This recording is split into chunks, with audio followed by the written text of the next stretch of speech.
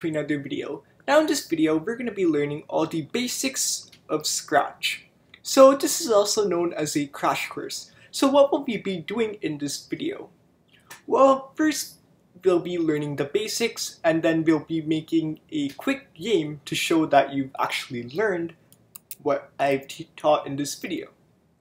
So let's get started right away. So the first thing that you want to do is first go to the website scratch.mit.edu. So once you went to that website, you'll see two different options: join Scratch and sign in. If you haven't created an account, I would highly recommend you so that you could recommend you to create an account so that you can save all your progress. Just go through the information that they ask you, and then after that you'll see something called create. Let's go ahead and click on this button. This will create a project. And this is this nice background and layout, and let's rename this project to Scratch Project Tutorial. You can name it to something else, and I'll name this Player. Now let's get coding. So as I said, Scratch is a block-based coding website, which means you drag blocks. So let's start out. Let's start out with the code when click. This is needed whenever this is needed for every single piece of code that you want to do. So let's start out with the most basic thing that everyone says when you start programming. That is say hello world.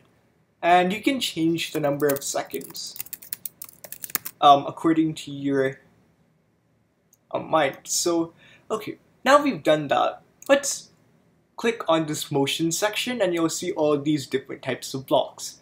So let's go ahead and go to 0, 0. So as you can see, the cat is centered right now. And let's try something out. Let's say change X by 10. So this should make the player move 10 to the right. So what if you want to do this more than one time? Well, there is a section called control, and you can say repeat 10, change X by 10. So if you do your basic math, you get 10 times 10, which is 100. So basically, your player first goes to 0, 0, then changes X by 100. Yeah, there you go. Now, there is a block called glide. So let's just make the position go like somewhere random. Just click on this Scratch cat and move him wherever you want. Now, let's just take this glide button. So now it should glide to that position that you drag the cat to. Let's also say repeat 10, turn 15 degrees. So this should just make the player turn 15 degrees. So as you can see, it just turns 15 degrees. But what you'll notice is when we click on the green flag, it's in a wrong direction. So all you have to do for that is just say point in direction 90. There is a block called point in direction 90 which reset the player. Now let's make a quick game. Or you know what, let's just use this forever loop. So let's say forever if blank, then do this code. So as you can see, if you experiment all through this code, you'll notice that only these type of blocks can fit in there. So you have to put a condition in there. So let's just drag key blank pressed. Let's say key right arrow pressed, and we can just click on this and duplicate it. And let's change it to left arrow key pressed.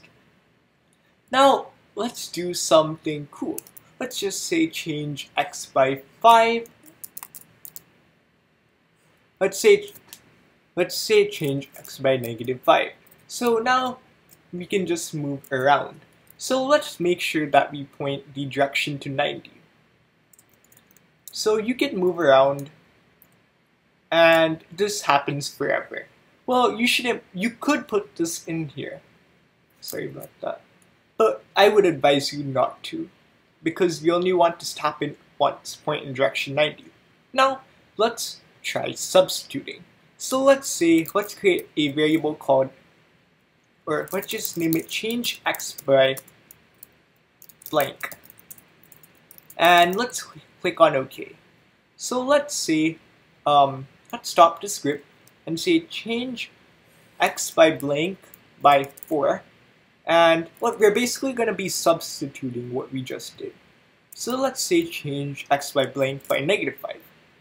So once you've done that, you can basically just go to the change x by, and you can say, then you can click on this variables and say change x by change x. So we're just substituting.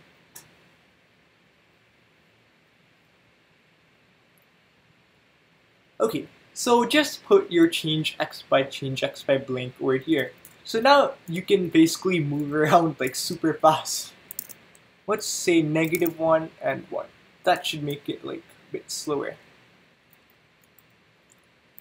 This is like kind of like velocity from fast to low speed. So now we've done that, let's do something else. So we have basically just substituted. Now let's try something else.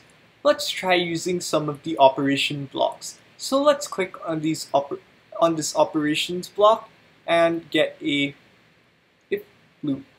And let's say, when click, let's ask a question to the player.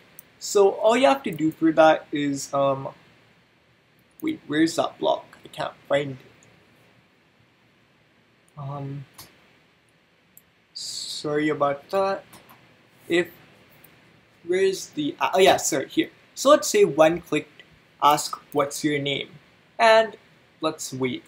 So let's say, and then after that, so basically what happens is if answer, so when after you ask and they answer, so when you click on this, it asks like what's your name, and you can click yay, and you can click on this tick mark. Let's say if answer, and let's go to the operation section and get it equal. And let's say if answer equals like awesomebricks1, you can rename this to like any whatever username you have, or whatever name you want. Then let's say hello. Say hello. So yeah, let's try this out. And let's make sure our player goes to 0, 0. So let's say what's your name, and let me type, this isn't case sensitive, so you can always put a lowercase a, so it doesn't really matter. So it's saying hello. What about if we wanted to say hello awesomebricks1? Then we would have to use a operator called the join. And let's say join answer. Let's go back here and drag another answer block, join hello answer. So that should say hello awesomebricks1 if I type in awesomebricks1. And as you can see, there's no space here, so all you have to do for that is just in the hello statement, just put a space and it should be good. Hello awesomebricks1, and if you wanted, let's just remove this. Let's just say after you answer, you can just say hello answer. So if I say yay, it should say hello yay. So if you wanted to have like an exclamation mark at the end, we could just get another join and say join, join, and join, and just put a exclamation mark. I just say, I don't know. So yeah, it's saying hello to me. I'll just like be proper and put that. So it's saying hello awesomebricks1. Yay, that's cool. Now we've done enough of coding, and we learned the basics. Let's do some art. So as you can see, we have two different sprites right here, and you see an X. Let's go ahead and click on X and trash that, and let's click on a paint button, and let's delete this. Let's rename this to cosplayer. So let's draw our own custom player. So let's click on this square tool, and let's click on the shift and draw your like basically just click on the shift and draw it. Then you should get like a perfect square. So now let's just choose our own color, and let's click on this fill button, and let's click on the square, and it should be a square.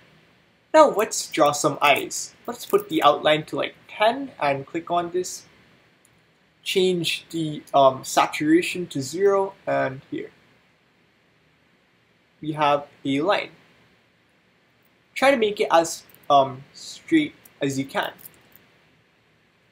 And just press Ctrl C and V and you should get a perfect duplicate.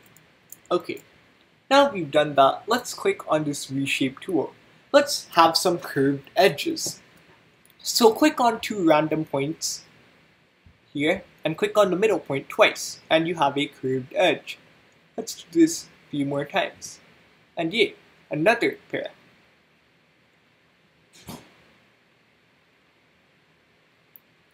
So as you can see, this isn't the most perfect, but yeah, it's still pretty good. Okay, yeah, now you can see he's like a pretty curved player. So let's just click on this and let's increase the outline so the outline is bigger. Now let's also make this outline bigger so his eyes are bigger as well. Let's also make it 19. So yeah, they both are 19 and this looks like a perfect player. Let's just name this costume 1. Let's go back to the code. And let's add a meow effect. All we have to do is go to the sounds and play meow until done. Like, hi. Yeah, you can hear that meow sound. Yay. Now we've done that, let's also just do some... Let's do a quick game. In this game, we'll be just including this code. And so let's say, go to the looks section. So we're going to be making a quick game, like a player can move around and there'll be some enemy troops trying to like kill the player. So let's just say play meow until done, and then after that let's just say we'll be playing a shooter game.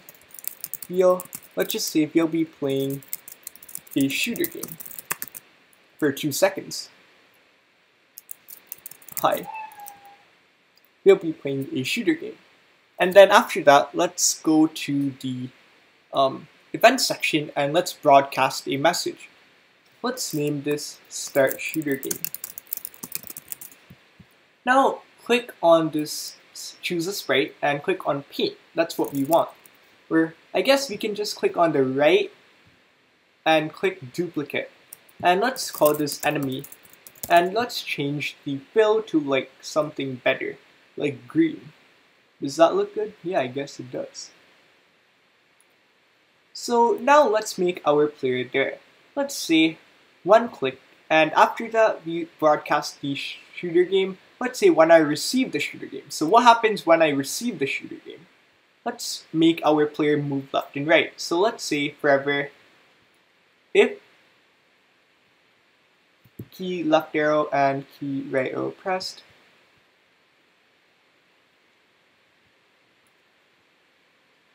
key right arrow and key left arrow pressed. And if you think my speed is too fast, you can lower the speed of the video. There's an option for that. Let's say change X by 5. Or I guess 4 is fine. It just like accidentally pressed on the wrong button. Okay, so now you should see what's your name? Hi.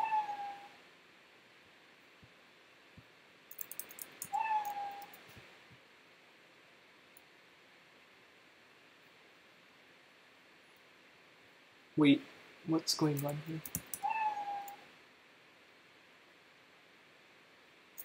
Okay, let's just...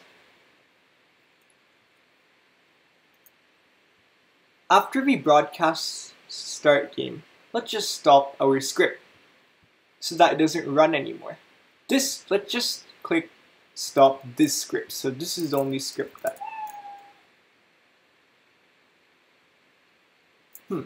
What's going? Oh, sorry about that. I just forgot. Let's remove all this code. Let's not stop this script. Hello, hi. We'll be playing a shooter. I'm just removing this. It's just too annoying.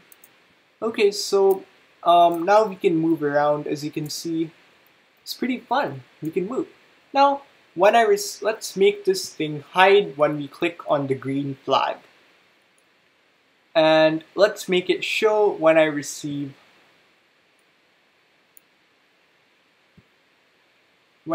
start shooter game show.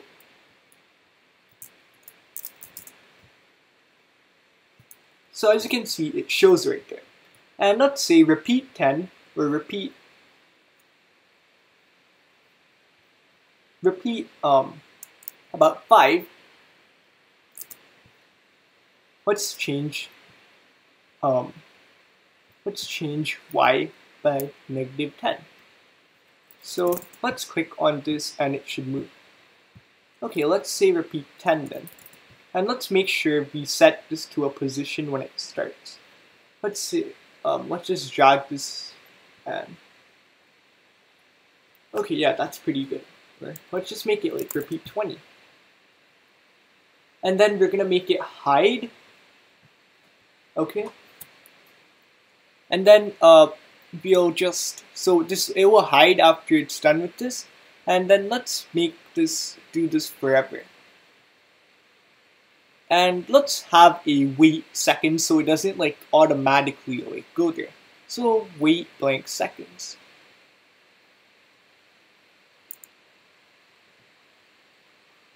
And the player can move around.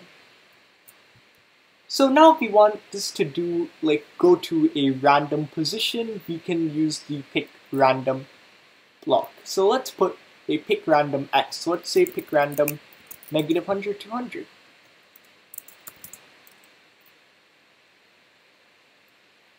As you can see, it goes from a random place. Let's do -300 to 300. So now we've done that. Let's see.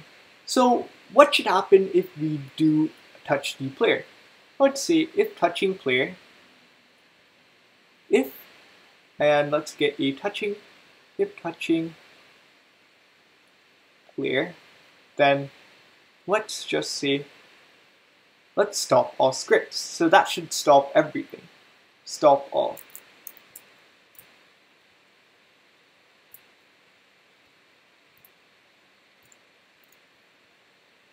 If touching player, stop all.